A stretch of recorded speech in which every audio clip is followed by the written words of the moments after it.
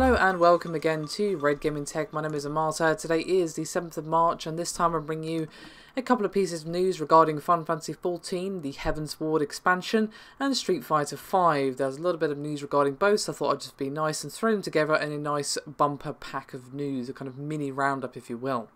Starting off, however, with Final Fantasy XIV Heavensward, and Square Enix announced the release date for the expansion at PAX East today. Now, we'll be releasing on June the 23rd on both PC, PlayStation 3 and PlayStation 4, as well as, of course, a Mac version, which is being handled by Trans Gaming. However, don't go anywhere just yet, because if you're thinking of pre-ordering the title, this might actually sweeten the deal quite a bit, as early access to the content will actually be made available to those who pre-order, and it will be available to you if you pre-order, obviously, on June the 19th. So basically, you get a nice 4-day head start on everybody else. Now, for those of you wondering, hey, when can I pre-order? It will actually go live on March the 16th in 3 versions, standalone, collector's edition, and bundled with the core game. So if perhaps you haven't actually bought the game yet, they are thinking of you and have actually done a bundle for you. So, before I finish up and move on to Street Fighter, I do have a little bit of a statement here from Naoki Yoshida, who said during the PAX panel that they actually consider it more of a standalone than a typical expansion because of the insane amount of content that it offers. As of course it has a new location, Alexander Ray, new flying mounts, new loot system, 3 extra jobs and a new race, and obviously have some new stuff to do as well. So I can kind of see where they're coming from, but of course we can't see how legit that comment is until we actually play the content. But at least now we have a rough idea, or know exactly when it's going to be coming out, and all that good stuff, as well as a rather nice reward for those who pre-order. So that's how you do a pre-order bonus, guys.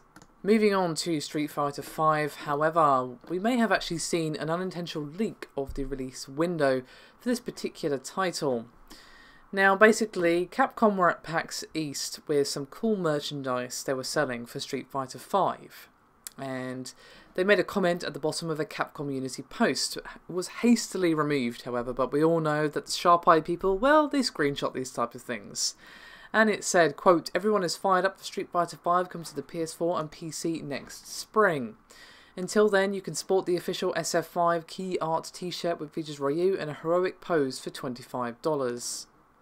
Now, if you look at it, it actually has a sentence removed, a part obviously referencing the release window. So, yes, that was either a mistake or the slip of the tongue. Probably a slip of the tongue, to be completely honest. Spring 2016 sounds like a reasonable release window for this particular title, so yeah.